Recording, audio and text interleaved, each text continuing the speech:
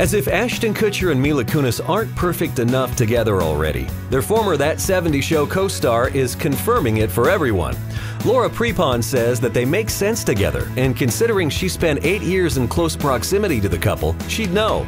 Laura tells Us Magazine, "We grew up together, you know?" And her former co-star Wilmer Valderrama also apparently tells Yahoo, "That's the thing about the cast of the show. We're best friends, everyone."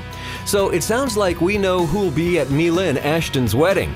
Sounds like the relationship started long ago, and if it's anything like their beloved super syndicated TV show, it's a relationship that'll be on forever.